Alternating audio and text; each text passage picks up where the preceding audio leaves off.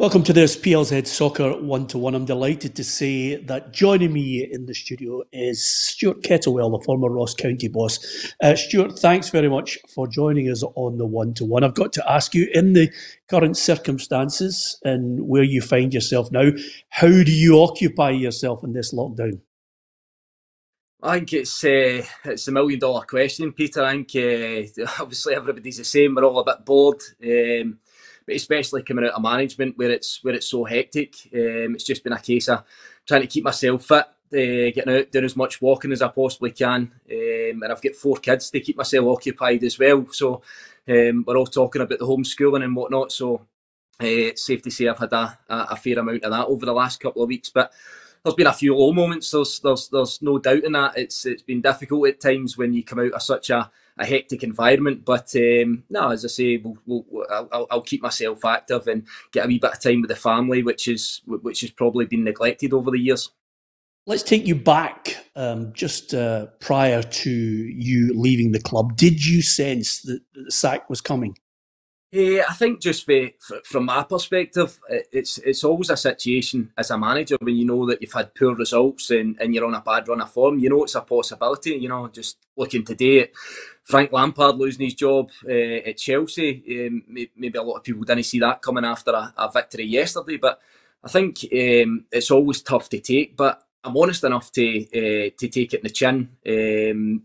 I'm kind of thinking back, casting my mind back, Peter, and speaking to you after winning a few weeks back at Celtic Park, and something that we hadn't done as a football club. So you feel that might be the catalyst to turn things round, to get your league form back in the right direction. Because we started the season really, really well. You know, I thought there was a lot of good performances and a lot of good results in there as well. So I felt it was that spell. I did believe that I could turn it round. You always do. You always back yourself. But like I say, there's no bitterness. There's no ill feeling. I probably, off the back of the 2-0 defeat to Hamilton, I probably had a wee feeling that it was a possibility. So straight after the match, when the news is delivered, it wasn't a great shock. But again, having such an affiliation with a football club obviously makes it challenging.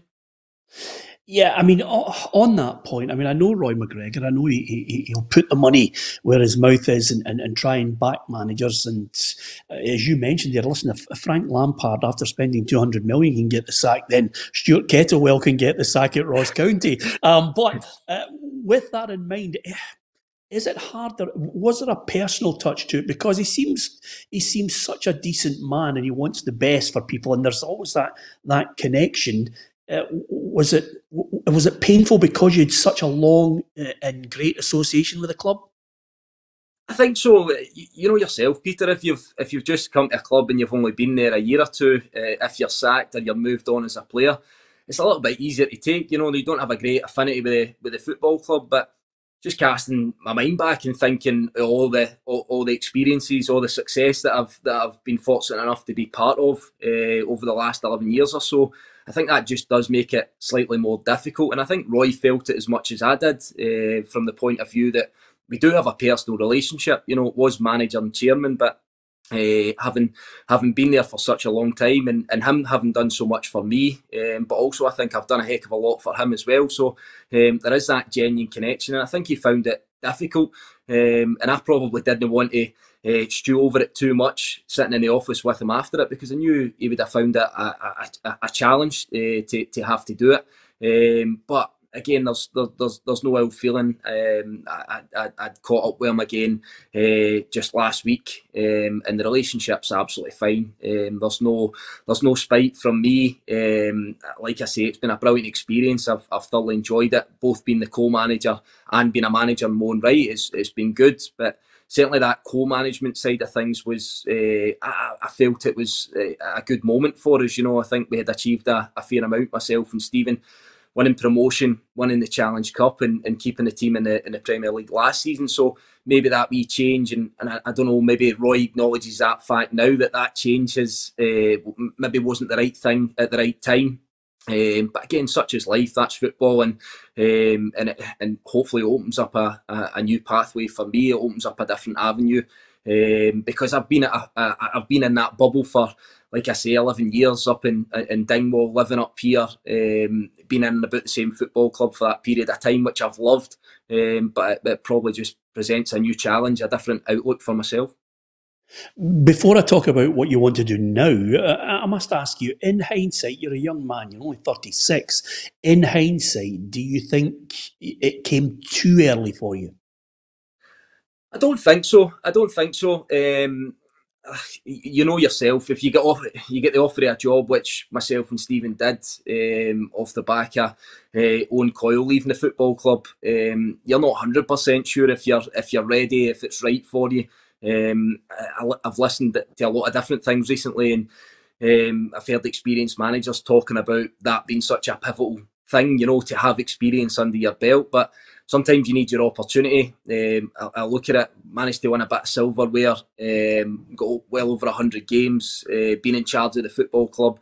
I'd sort of served a bit in apprenticeship, taking the under-20s group here for several years.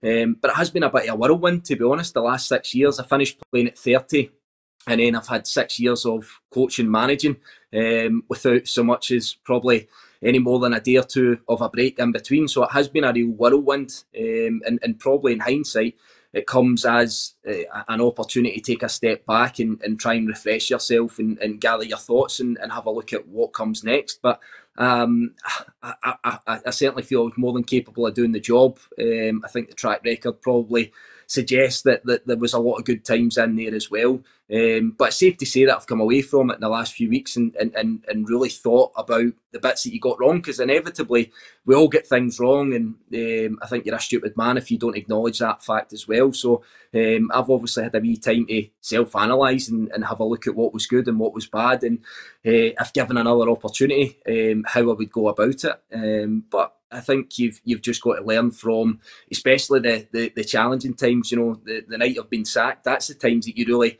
start to learn. I believe we can all sit and thrive off of success and enjoy success, but I think there has to be these challenging times for you to develop as a manager, as we're talking about.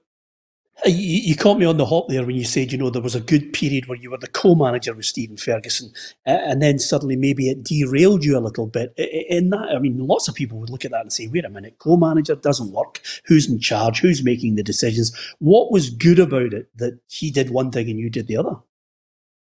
I think probably just that, Peter. We probably felt as if we could cover every aspect together. We didn't have an assistant manager as such. It was just it was that co-manager. So we didn't really feel as if it was that strange an experience. We felt as if we complemented each other well, be it the good cop, bad cop, and we felt that we were both able to dip into any aspect. Whether it be the coaching aspect, delivering team talks, analysis, anything at all, we could both turn our hand to it. So it probably wasn't that strange a situation. And we used to say at the time, I know it wouldn't be right for a lot of football clubs. You look at the bigger clubs in this country, it probably doesn't sit right with a lot of them. But we genuinely felt as if it worked well at Ross County, and a situation whereby we felt that it was right at that time. There was no main ego, when we were taking the job on. There was no guy there was not one between the two of us that was desperate to take charge and to take over as such. We were both happy to try and do what was right for the football club. So we felt it complemented both us and the football club at the time. As I say, you don't want to look back too much. That it was a good period. It was a successful period for Ross County, and amongst a lot of challenges, cutting budgets, etc., where it was quite difficult. But as I say, I embraced the challenge to go on and be manager myself, which again I enjoyed, and I've learned a fair amount from. And I know Stevens went on to become the chief executive as well. So again, football's this ever-evolving subject, isn't it? It's this ever-evolving world, and that was exactly what happened. And hindsight's a wonderful thing. You maybe say that it wasn't right at the time, but such is life, and that's how it's went. Yeah, I nearly fell off the chair there when you said, 11 years, you've only had the odd day off here and there. You've used your time well. You've got 4 kids, for God's sake, man. Your wife must be your wife must be absolutely delighted. Couple of days off, 4 kids. I maybe need to ask a few questions there.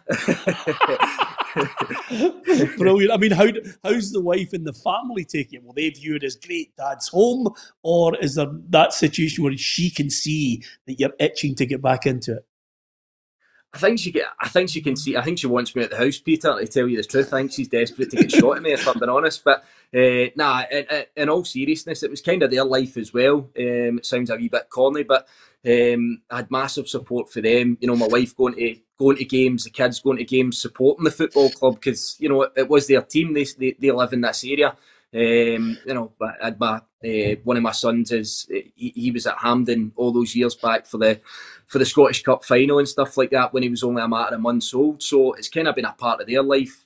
One of my sons is in the academy here as well. So you definitely have that connection. And I think that was probably the hardest bit, was coming back into the house on the Saturday night and sort of facing them up and speaking to them and getting asked stupid questions like from my son. Well, I take it that's me. I can't go back and play for Ross County anymore. And they don't quite understand, you know, it's quite raw for them as well. But gradually over the weeks, you start to get some good quality time with them, and everybody comes round, and you know it's not the end of the world. But again, it's probably got us thinking as a family, what is next, and where do we go next? And that doesn't necessarily lie up here. We're probably thinking more in the lines of moving back home. I'm originally from the Central Belt anyway, so. We're thinking that fresh chapter maybe starts somewhere else, and we've got the wheels firmly in motion to try and do that. Let me ask you, before we get to the point of, you know, what type of thing you would like to do. You mentioned there about you've discussed it with your family and your boy and everybody said, look, you know, you can still play in the academy. We can, you know, but here's where I think we're going to go.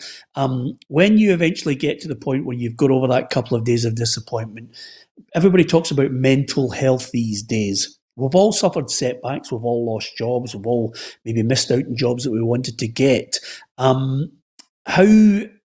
do you deal with the aftermath of Stuart Kettlewell's gone from Ross County and the phone stops ringing? I always believe that you actually find out who your real mates are once the phone stops. It's a brilliant way you've just put it, Peter. I think you'll never know until you've experienced it. I always liken it to being pretty much like a drug. You know, when I had to finish playing and I wasn't in the dressing room anymore, you've heard so many ex-professionals telling you that was the bit. You just couldn't wait to get up, and especially with a group of guys that I played with up here, you couldn't wait to get into the dressing room and spend some time with them, get the banter, have that competitive environment, test yourself every day. And when that's not there, it's just a huge void in your life.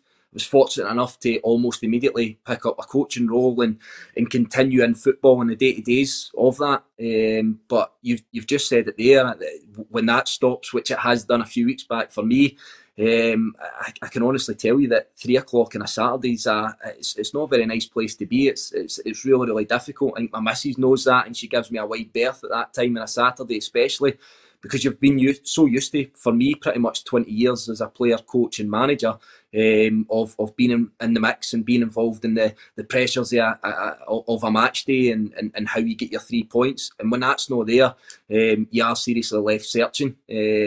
I've had some amazing contact from a lot of brilliant people, not just in football, but a lot of brilliant people that I know, but especially the kind of football side, a lot of wise people, a lot of folk that have been through this type of experience that have given me some absolute brilliant nuggets of how to cope with it, how to deal with it, but also how to move on. And I'll give you a short one just as an example, and it's not really a name drop or anything like that, but I've told a lot of people their stories. Sitting that Saturday night that I was sacked, actually received a phone call about 11 o'clock at night from Neil Lennon, who I'd got on great with. I had a lot of respect for him and everything that he's done and what he's had to deal with, especially recently, and how he's been able to do that. But that was the night before the cup final against Hearts, and for him to pick up the phone and spend a bit of time, his approach to how he came on the phone to me, almost to congratulate me for what I'd done. So not to sit in the kind of doom and gloom and feel sorry for myself, but pretty much just that well done for everything you've been able to achieve, that I was a young guy in management terms and all the rest of it, and just to assess the options, you know. So it's just wee nuggets like that, and for me especially that one, and why I tell the story is, you know, you've got a guy sitting the night before the potential of winning silverware that's seen it fit to pick up the phone and give me a bit of his time and a wee bit of advice and almost that sort of put an arm around your shoulder type of thing. And as I say, I'm forever grateful for that. Not just Neil, but several other guys in the game that have done that. but as you rightly say, that once that stops, it's where you go next. And I think it's important for me, probably for my mindset, to keep myself going, because I've never been one for feeling sorry for myself. I've never been one that wants a pat in the back. But I think that the only way that you can sort of solve it, the only medicine, so to speak, is getting back in the horse, and whatever that may be. I know we'll touch on that probably in the next few minutes, but whatever that might be, I think is the best remedy for how you're feeling, and that kind of void that's in your life. So somebody's looking and saying, okay, he's been the Ross County manager. Where does he fit in now? What do you want to do? What would you accept? I presume you're well on your way, or you've got all the badges. Tell me what you would like to do when you move into that Central Belt area. You're obviously going to be in the hub. What job would you like to do? What job would you like to be considered for? Well, I was thinking about the stunt double for David De Gea, as you well know, Peter. I've been taking a bit of stick for that, so I don't know. Maybe thinking that there's a future in that for me. I'll keep the old slick back and see how I go on with that role.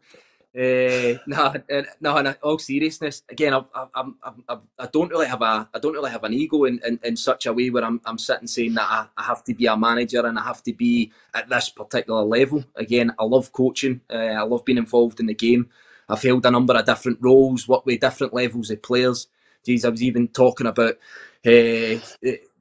up until not long before I was sacked, I was still out in the pitch during the week with the academy kids and stuff like that. You know, I loved any opportunity I could get, taking some of the academy sessions, be it with kids that are 13, 14. I had such a massive interest in that. So I think I do have this kind of broad spectrum of having worked with senior players, senior pros at Premier League level, but that also filters back down to working with young kids in the game. And sometimes there's no better feeling than actually taking a group and watching improvement over a hour and a half, 2 hour session just off the back of wee bits that you want to work on with them. So in all honesty, I really am open to whatever opportunity comes up, and hopefully something does come up. But for me, it's probably more so about the project. It's probably I want to see a situation, Peter, where I can actually see it moving forward over a period of time. And I know I'm saying that that's one of the aspects that that maybe I would have to alter, but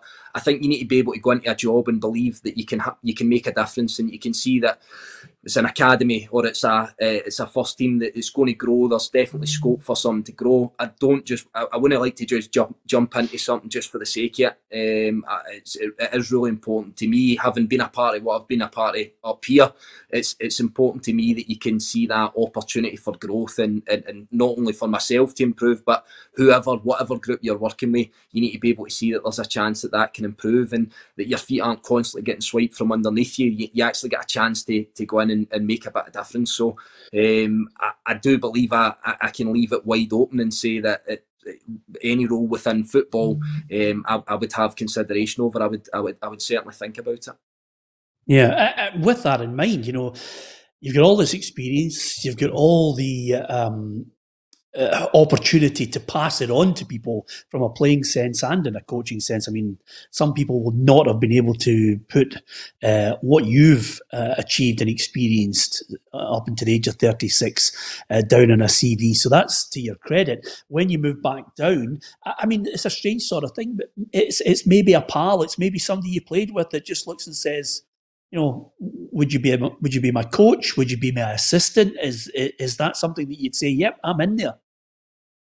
Again, I wouldn't rule anything out at all, Peter. I think from my point of view, you just said it, I still feel as if I am only 36. I still feel as if there is plenty for me to learn. I think that I'm not going to get caught up in thinking that I've been a Premier League manager for the last couple of seasons, and at the age of 36, and that this is what I have to do. I probably feel as if I would be the type of person that wants to lead something. I think that's important as well. If I felt it was the right opportunity, somebody asked me to come in and assist them or something like that, to work with the right person, again, I certainly wouldn't rule it out. But I think, again, just with the opportunities I've had, I've been the development coach here and getting a free rein for the likes of Jim McIntyre to just go and do what I wanted, to do exactly what I felt was right. I know at times a lot of managers would butt in and want to kind of run the show right across the board, but Jim was great in that sense. He just allowed me to go and do my job, and then progressing on to become sort of manager. I've enjoyed the experience and the responsibility. I quite like the aspect of me being the one that gets shot at if it doesn't go right, because it's on you. You have ownership for it. When you get up in the morning, it probably sharpens you up a wee bit, and you know that you have to try and get things right. Otherwise, it falls on you. And again, a big part of my makeup, Peter, is that I'm all right with mistakes as well, and learning from mistakes. It's one of my biggest bugbearers, and I've said it many a time. As a manager, I hate it when players or coaching staff don't put their hand up and accept accountability or take responsibility, because at the end of the day, we're human beings. There's going to be mistakes. So I have enjoyed that aspect of it. I have embraced that side of it, and probably that would be my first pick to lead something again, to try and take charge of something. But again, I'm stressing the fact that we're in the middle of a global pandemic here. It's not really going to be that easy to get a job. There's a lot of cutbacks in football, especially. So we just probably have to wait and see how it all pans out. But hopefully, by moving to Central Belt, it maybe opens up a few more doors for me moving forward. The memories, the highs. Tell me, is there some that stick in your mind that you thoroughly enjoyed because you got it so right? Is there some that stick in your mind that you think that's great to remember? Yeah, there's been so many. There's been so many, Peter. To be honest with you, I think when I moved up here 11 years ago, having just actually been relegated from the Championship with Clyde, if you're asking me if I genuinely thought that half of what has happened would have done, then it would have been a straight out no. But I think from the playing side, Scottish Cup finals, winning the Championship, 40-game unbeaten run, fifth in the Premier League, amazing experiences. And you look further along the line, winning the Development League, that was a massive one for me. We were under 20s group who hadn't done particularly well. We hadn't been doing well as a football club for quite a long period of time. We had a younger group, so to do that was absolutely amazing. And then you look at the likes of the League Cup. Jim McIntyre went and won the League Cup. To being a part of the football club at that time was tremendous. And in particular, winning the Championship, the Challenge Cup as a manager, keeping the team in the Premier League, albeit we know kind of what happened at the tail end of last season with the decisions that were made, but even that goes in there as well. But there's been so many, Peter, and I feel really fortunate to have been a part of it for all that time and for all those brilliant memories. But as I say, it's probably time to take a park all of them. I have enjoyed them. Probably look back on them a fair bit in recent weeks, just to, again, it's that medicine, just to pick yourself up. But hopefully I can use all those experiences moving forward and maybe bring a wee bit of that to another football club or another situation. But I know certainly that I've developed as a person, and I've had a right good time, a brilliant time over the last years, the last number of years, and being involved in all that. Stuart, it's been an absolute joy talking to you. I've thoroughly enjoyed the one-to-one. And listen, fingers crossed the next time I'm talking to you, it's trackside at a game back doing what you love. Thanks for being on. Absolute pleasure, Peter. Thanks for having me on the show.